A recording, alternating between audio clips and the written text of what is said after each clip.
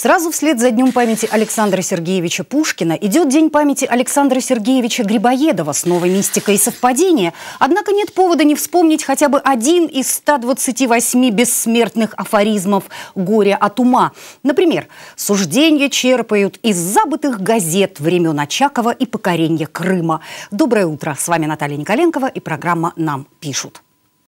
Вечерний Барнаул пишет об ученых Алтайского госуниверситета, которые разрабатывают безвирусный картофель и землянику, внедряют новые способы селекции зерновых и выращивают редкие лекарственные растения в пробирках.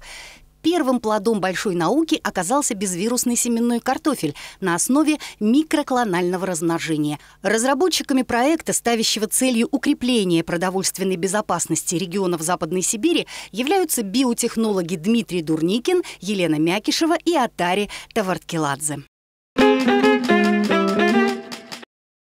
Объявлена дата тотального диктанта 2015, пишет «Алтайская правда». Он состоится 18 апреля. В Барнауле диктант пройдет в 5-й раз. Уже известно, что его будут писать и в Белокурихе.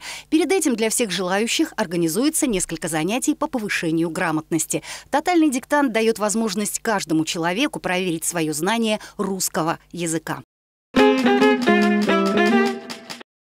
До 9 утра 13 февраля можно проголосовать за лучшее любовное признание, сообщают «Аргументы и факты». Лучшие ролики показали в эфире наших новостей и информационного канала «Город». Голосование идет на сайте altai.aif.ru. Главный приз конкурса – романтический ужин на двоих. День всех влюбленных не наш день, я считаю. У нас жизнь всех влюбленных. Увидимся завтра утром. Счастливенько. Целую.